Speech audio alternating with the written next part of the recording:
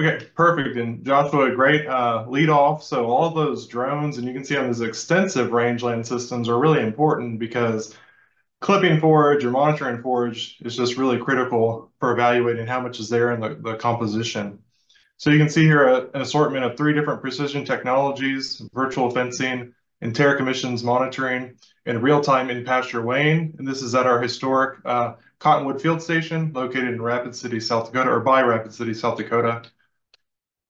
And so dissimilar to the Eastern systems that Dr. Jackson was talking about, grazing systems in general, especially if you go to Western rangelands, lack infrastructure in terms of power, roads, communication, even if it's satellite or otherwise. And so let's take this Texas ranch. And so I'm from the Houston area originally. And so we may have a ranch that's about 230 acres, and there's an ability to have a hub and communication and maybe do these drones and data. And that's a lot more feasible on these type of systems because even 230 acres isn't that big compared to the gradient as we move north and west into the northern Great Plains or farther west. So here's this 0.59 mile area. We're going to outline it with yellow and just kind of keep that in mind as we move forward. So if you see the upper left-hand corner, this is overlaid proportionally to my research station below in this 2.41 area. So the average allotment size for a pasture is about 4,000 acres in the western South Dakota. Now we're going to outline this in blue and take it one step further west. And you can see the proportion of this yellow and then blue squares on the upper left-hand corner of this photo. And then this 6.84. And you can imagine how infrastructure deficient it is. And so the transition of these dairy or poultry type, really intensively confined monitoring systems has now evolved out towards extensive production systems, which has been really exciting for us in these areas. And this helps us tackle different challenges like topography. So these animals have to go out on extensive systems. Maybe they're walking up to 7 kilometers a day, and they have to go up and down hills and draws. And that's an energetic cost, which we're going to talk about a little bit later. There's also vastly different forage composition, species diversity. In that pasture I showed you, you could quickly identify 60 different grasses and forbs within those pastures, and that's changing relative to climatic conditions. And so not only do we have these dynamic conditions, the different pasture species community compositions and nutrient composition like low CP or crude protein, palatability or high total digestible nutrient areas, which may be able to identify by drones like Dr. Jackson was talking about. But also, while our animals are being asked to go get this on these extensive systems, they're exposed to extreme heat, so we can get up to 114 degrees Fahrenheit and as low as -60 with wind chill. And so it's just a very big climate extreme. And so then the question is, well, this is challenging. What are the management interventions that we need to achieve this, or ranch goals? And so I want to highlight goals here for a minute because it's really important.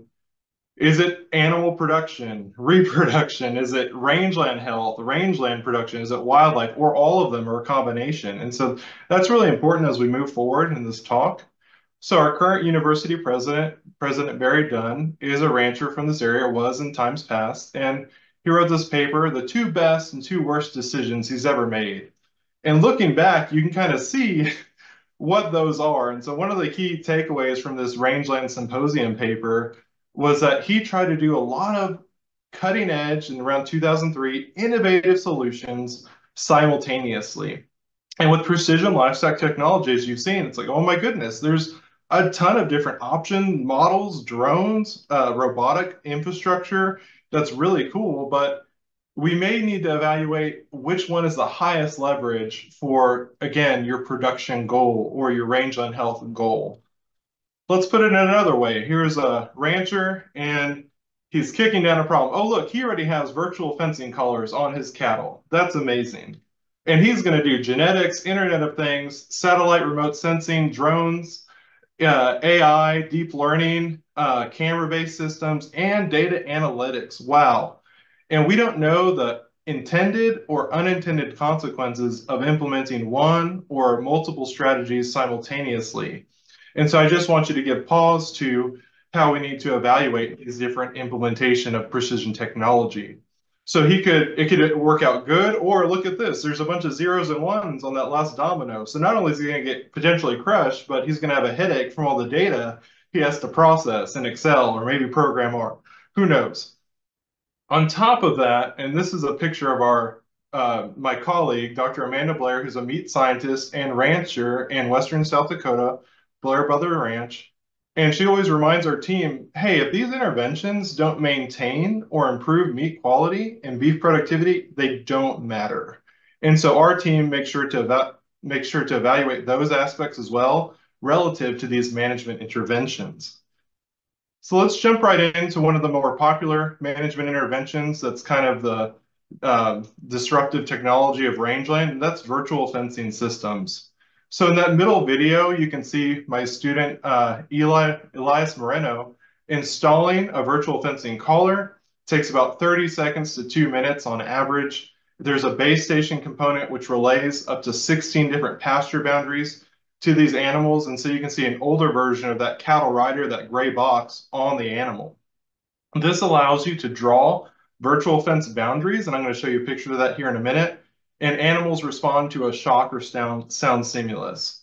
So here's our pasture one cattle, and this is in last year in 2023, and they're actually this is 2022, and here's a real-time heat map of a 5-minute GPS fix for where those cattle are in real time. Again, this is old data, but this is the type of data you can get on top of the control of those cattle with digitizing these boundaries. So you may be wondering, what are these red and white boundaries? The red is the shock zone and the white is the sound zone. And it's comparable to the shock and electric fence, and there are safety features built in for animal welfare concerns. This has allowed us to implement rotational grazing. We found it very effective, pivoting that rotation around a single water source. And so this will be our 4th year implementing rotational grazing using a virtual fencing system. And so here's just another view of the effectiveness, or do animals stay within those virtual fencing areas? And the answer in general is yes, and collar retention has improved in terms of those collars staying on those animals. So these dots just represent the points of actual counts, and there's ability to recapture those animals. When they go to water, they're allowed in, but not out. So one last thing to wrap up virtual fencing is this is part of our long-term studies. So we have 6 different pastures. Again, this will be our 4th year of implementing this technology. And we have found in general, there's no differences in performance, grazing behavior, or even kind of a cherry on top was we're able to calculate energetic expenditure. If you remember that one of those earlier slides I showed you of that energetic cost, well, with this technology, we can actually put it into nutrition models, which is a pretty cool added benefit. Also, there's huge management implications in terms of real-time tracking. So this image to the left with the blue cattle, I took that yesterday of our pasture 11 and 10, and those are heifers. And so I can say, oh, where are my cattle? And you can imagine a rancher on a 4,000 acre allotment or a 30,000 acre allotment can likely and have been able to use this to locate their cattle and greatly decrease that time to gather those cattle up on these extensive systems. We can also protect riparian areas and do targeted grazing. So at this point, you may be thinking, well, that's really neat, but what does it mean for me and my consumers?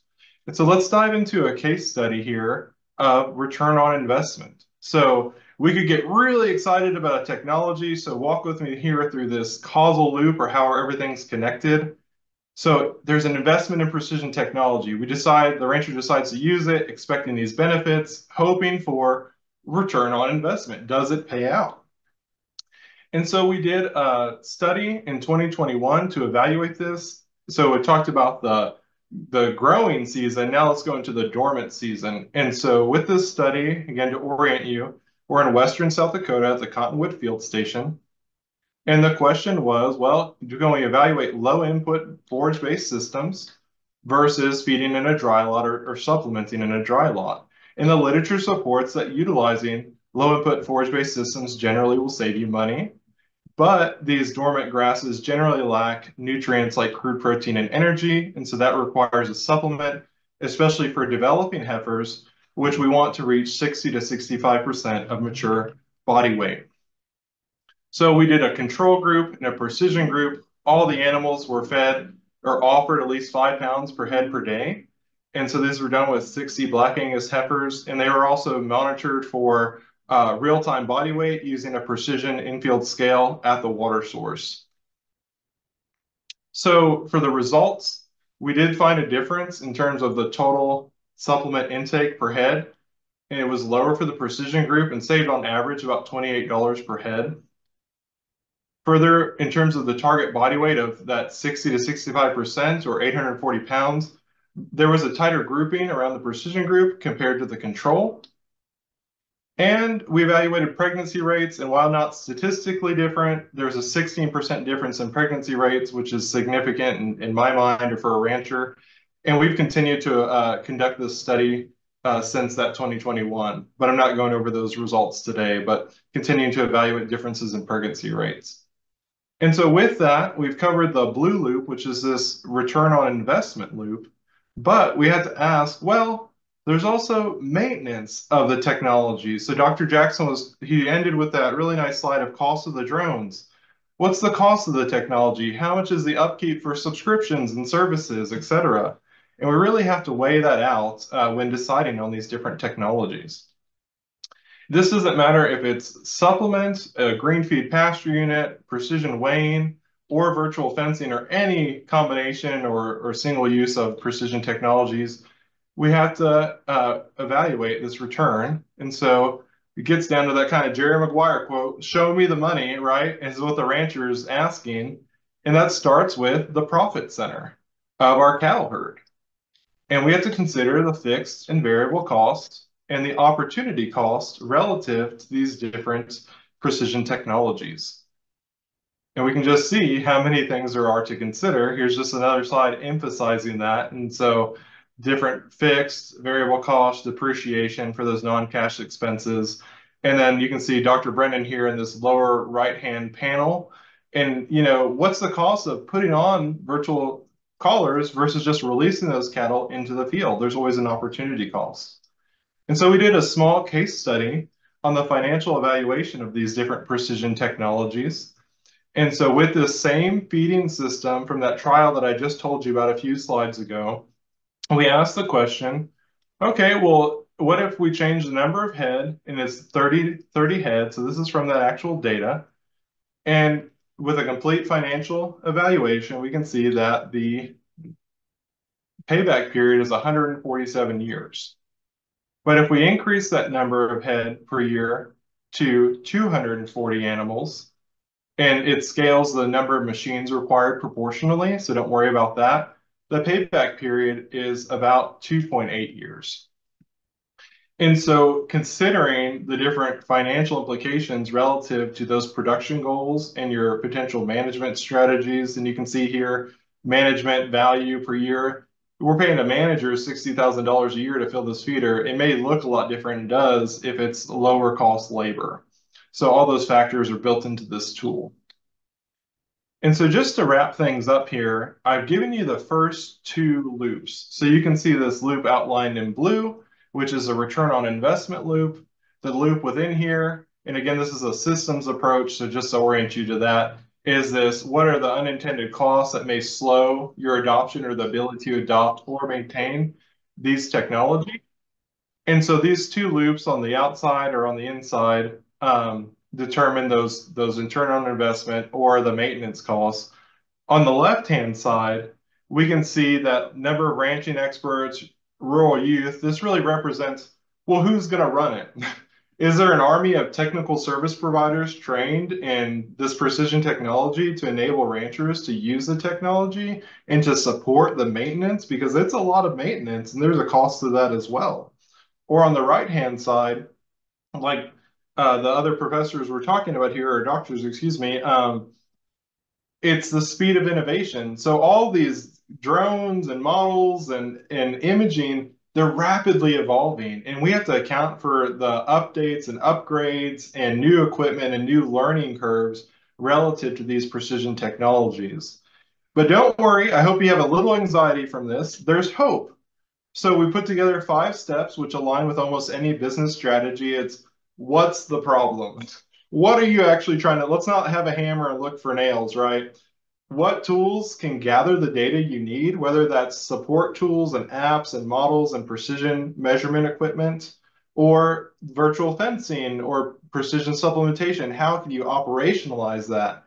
And then also, finally, always evaluate your impact to see if you're actually having an effect on shrinking that performance gap.